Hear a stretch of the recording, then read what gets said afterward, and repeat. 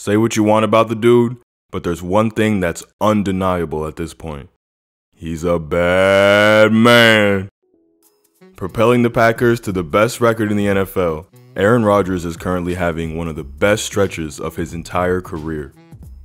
The three-time and current reigning MVP has gone berserk over his last 6 games, posting a passer rating of 123.5, with the ridiculous ratio of 18 touchdowns to 0 interceptions. I mean, damn! Rodgers has been so dang accurate, in fact, that he has just 1 interception over his last 384 pass attempts. Y'all heard that correctly? I said 384! After being attached to the hip of Mike McCarthy for the majority of his career, he's finally partnered with a play caller who knows how to get the best out of him as an elite quarterback. Rodgers pairs his precision lasers on easy reads with absurd defense-breaking throws that leave you questioning reality. It's like he's using an infinity stone to bend the game to his will. Lafleur has brought a level of flow and cohesiveness to the offense that was missing during the end of the McCarthy era. The play calling has been brilliant from both a play design and sequencing standpoint, generating easy, defined throws for Rodgers, getting him in rhythm and ahead of the count. Lafleur loves to use motion, here bringing Dugara across the formation during the snap, and using Adams' release to get him free in the flat. The corner bails to cover any deep shot, and Adams gets a perfect pick on Roquan Smith, creating an easy throw for his quarterback. Rodgers spins it perfectly, allowing his tight end to make a run after the catch. They are big proponents of the flood concept too, capitalizing off defense's commitment to their strong running game. Here, they bring MVS in motion left, faking the outside zone to A.J. Dillon, and bootlegging back right. Adams is wide open in the flat, and Rodgers has an easy throw for a good chunk of change. I love how they use Adams as the flat receiver in these boot plays. Too many teams use a lumbering tight end who will get you just a handful of yards. Adams can get you the first. Here's more great use of motion to open up a throwing window. With 2 backs flanking 12, the Packers are going to go heavy play action. On the snap, Aaron Jones will swing out left and Rodgers will fake the handoff right to A.J. Dillon. Jones' swing pulls Eric Kendricks a step his way, and the play action to Dillon pulls Blake Lynch to the near side, opening up the window for Rodgers to find Lazar on the dig. A staple of the offense is this RPO with a backside flat screen built in for Davante. Tyler Davis motions across the formation to form a trip side, and it's a simple counting game for Rodgers. The Ravens have 7 in the box versus the Packers' 6 blockers, but only 3 defending the screen, so Rodgers chooses Adams over Aaron Jones, firing the ball to the perfect spot to create maximum yards after the catch, allowing Tay to pick up another first down. It doesn't have to include motion either. Rodgers is so accurate, simply spreading everybody out and allowing him to find the best matchup on slants and outs is an effective way to build rhythm. Just look how early he's throwing these. When they get down into the red zone, Lafleur always has something up his sleeve. This looks exactly like the RPO play we looked at, a potential handoff to the back with a built-in flat screen. However, after stuttering off the line as if he's squaring up his man for a block, Lazard cuts hard, crossing his man and running a slant route instead. And well, when you have the best receiver in the game, creating an ISO situation is always a great call. The Packers are in a heavy formation, motioning Lazard over the C-gap as if they are attempting a power run. The condensed formation and wide split for Adams forces the Bears to play him one-on-one or lose the numbers game in the box. And it's a simple choice route for Davante. He's got the option to run the corner fade here, but when he sees Jalen Johnson open his hips to play this, he cuts back across his body on the slant. Rodgers and Adams are in lockstep, and the Packers put up another 6.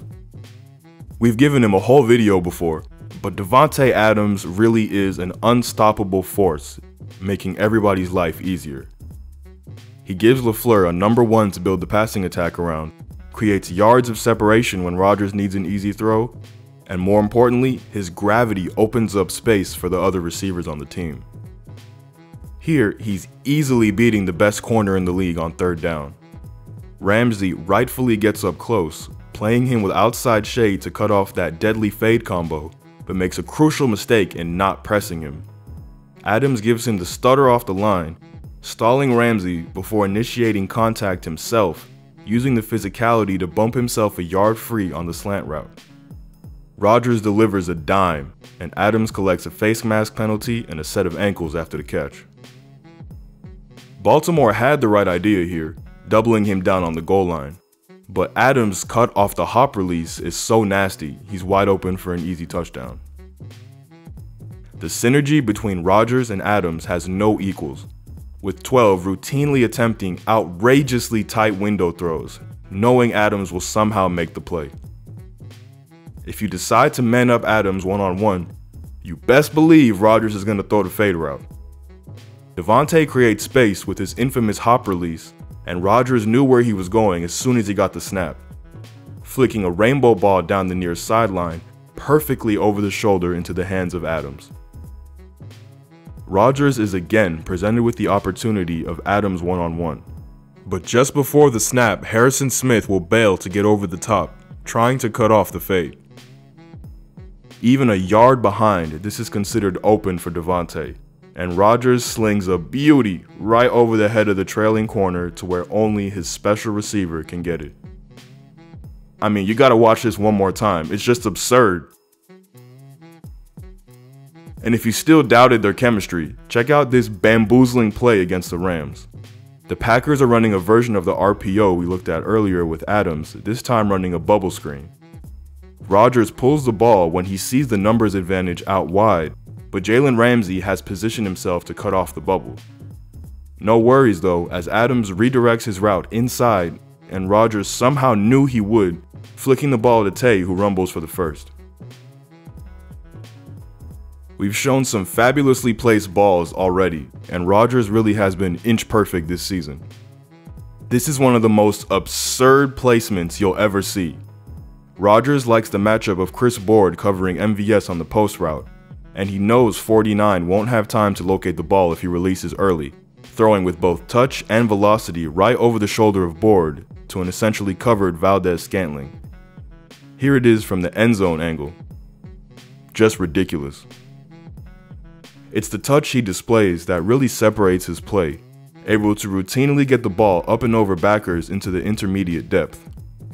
Here, the Packers come back to the play-action flood, but this time Rodgers pulls off an outrageous touch ball. Noticing nobody stayed with Jones after the play action, Rodgers loops the ball back against the grain over the arms of two stretching linemen, perfectly placing it for his running back. Nothing defenses do seems to bother him. Whether forced off platform or on the run, Mr. COVID Toe finds a way to place the ball exactly where he wants. He makes this play look routine, but it's far from it. Starting in 5 wide, Rodgers is going to get flush left and forced to improvise. DeGuara does a great job on the scramble drill, converting his route to align with Rodgers' roll, and Aaron pays him back for the heads-up play, throwing a bullet into a tiny window for the score. And even if you get the rush in his face, he's somehow able to contort his body and throw without a platform, threading this ball through 2 rushers with the jump pass. Quarterbacks tend to make their money on how well they can decipher defenses, and Rodgers hasn't been fazed by any defensive scheme or bluff all season. Remaining calm, Rodgers reaches into his 16-year memory bank of studying NFL defenses, recalling the correct answers to the puzzle and firing a pinpoint ball all in less than 2.5 seconds. Here, the Vikings are going to attempt to create confusion by bringing 7 men up to the line of scrimmage. Instead of the traditional double A-gap look Zimmer usually likes to show, here he throws a wrinkle by lining them up to one side over the A and B gap, with Harrison Smith lurking as if he's manning up the tight end, before bailing to his quarter zone and the blitz actually coming from the slot. Rodgers isn't fooled though, calmly processing the drop and knowing the weakness in the 2-4 is right in the middle, firing to his best mate Cobb. Here on a crucial 4th and short, Rodgers remains unflappable despite his first 2 receivers being taken away. He's initially looking at the slant-flat combo between Tay and Jones, but when the Rams jump all over this, he calmly resets, finding his tight end on the curl in between the zones. Aaron has always been known for his excellent ability to extend the play, making the most of each down. However, over the Lafleur era, he's got better at knowing when to just take the yards and dump it down to his backs. Swings and flats have allowed the Packers to keep the truck rolling, frustrating teams when they know they've called the correct play to finally slow down this high-powered offense, only to give up a chunk underneath. Rodgers is an expert at looking off defenders and knowing how to hold coverages with his eyes, and this translates well to the checkdown, where he can hold the dropping zones for half a beat, creating extra yards to be found in the flat. Marching to their third consecutive 13-3 season, the Packers have clinched the lone bye in the NFC, and at this point can afford to rest with reinforcements on the way.